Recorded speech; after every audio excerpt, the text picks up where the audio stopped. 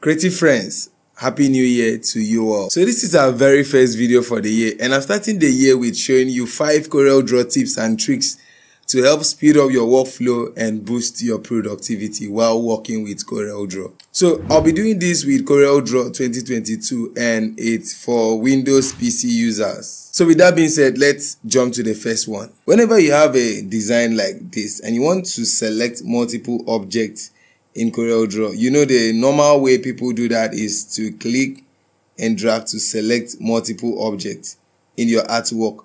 But then if you want to select this object, and maybe there are a lot of things here that can be distracting, maybe you want to select this particular part of your design. So all you're going to do is to hold Alt and highlight the particular object you want to select. Let's say we want to select this particular object, and that's it. So whatever your pick tool encloses, it's going to select that particular object by just holding Alt and selecting that particular object, then you leave. Now you have to be very careful about this because most people may likely make mistakes with this.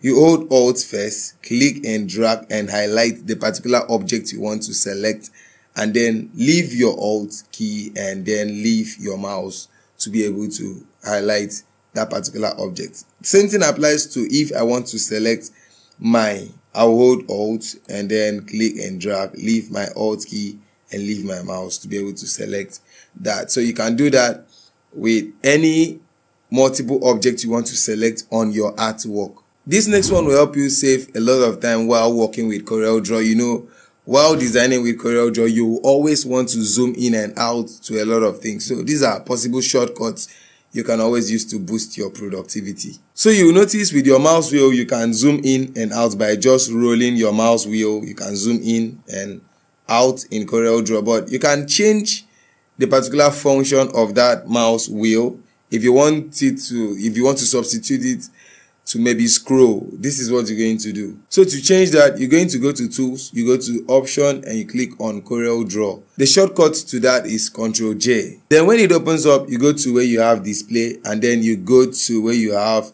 Zoom. So you can change this zoom to scroll.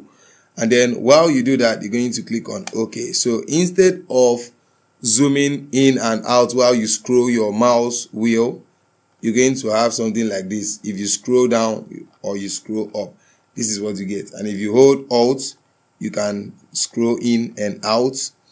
You get. So you substitute the mouse wheel to scrolling up or down. And while you hold Alt, you can scroll in and out with your mouse wheel just like that. Then if you want to scroll to left or right, you hold Shift and then scroll down to go to the left, scroll up to go to the right. And that's simple. And you can even achieve same by leaving it at default. Let's see how it looks like. Tools, Option, Coreldraw. Then change this to Zoom and then hit on OK. So if you use your mouse wheel to scroll in, zoom out, zoom in and zoom out. You can use Alt to scroll up or down, and then you use Shift to scroll to the sides, and that's it. So whichever one works for you, use it efficiently. If you hit on Z on your keyboard, it activates the zoom tool, and if you left click, it zooms in. The more you click, it zooms in, and if you right click, it zooms out. The more you right click, it zooms out. So let's say I want to zoom into where I have this eye. I'll just click on the eye. I'll keep clicking on the eye till I get to that point, and then you can right click to zoom out. Whichever one works for you, perfect. But you can actually zoom in quickly without activating the zoom tool, and that is by pressing F2 on your keyboard. F2 to zoom in very quickly. You know, just press F2 and then click. When you press F2, you click, and that's without activating the zoom tool. And F3 is to zoom out. Okay, F2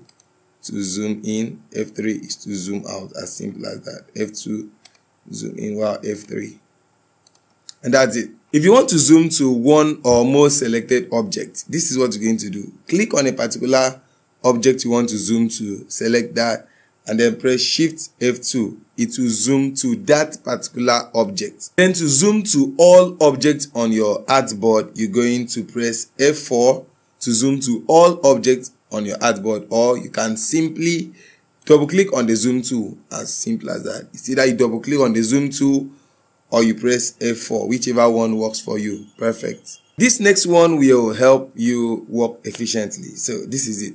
Let's say you want to adjust this object inside this power clip. You, instead of going to the long cut by clicking on edit and all this stuff, or right clicking and editing power clip, you can simply click on the particular shape you want to edit the power clip, press Ctrl and click on that shape to open that power clip. Then you can adjust whatever you want to adjust, and when you are done, you press Ctrl and click on the empty space, and then that's it. That's just how to do that. Then at the same time, if you don't want to open up inside the power clip to edit, you can edit whatever you want to edit outside the power clip. And this is it. Hold Alt and click. And once you do that, you are going to select the particular object inside the power clip, and then you can make your adjustments without opening the power clip. As simple as that. If you have multiple objects on your artboard and you want to select all the objects instead of selecting them one by one, you can press Ctrl A on your keyboard, and then you will be able to select all the objects.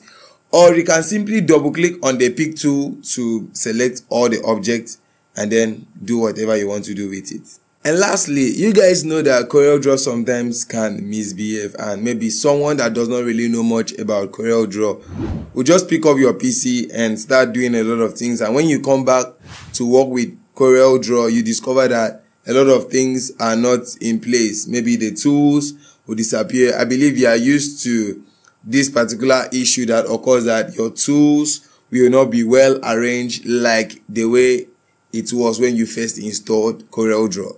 So when you are in this situation where things are not well arranged the way it's supposed to be, you don't have to panic. This is what you're going to do. All what you're going to do is to return to your default workspace.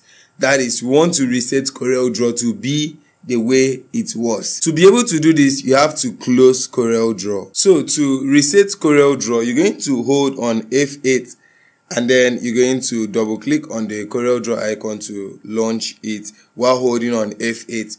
And it's going to bring up this pop-up. Then you're going to see, are you sure you want to overwrite the current workspace with the factory default? And then if that's what you want, you click on yes, and it's going to reset. Or if you click on no, it's not going to reset. So you click on yes to reset. And when Coreldraw opens up, everything will restore to default. So to be on the safe side, so you won't lose your settings and customizations, this is what you're going to do. Go to Tools, go to Option, and go to Workspaces. And what you're going to do is to select the particular workspace you don't want to lose the settings and customization, and click on Export. Then choose the location you want to export to, and that's it. Then if you want to bring back that particular workspace, you click on Import and bring it back. And then that's how to restore your particular settings and customizations. So that's it. Thank you so much guys for watching. Thank you so much for always watching my videos. Even throughout 2023, you guys have been watching, sharing, liking, and commenting. I appreciate you guys. I love you guys so much. Trust me, I don't take all this for granted. I love you guys so much. And to learn more about Coreldraw, click on this playlist and keep watching. And I will see you in the next one. Peace out.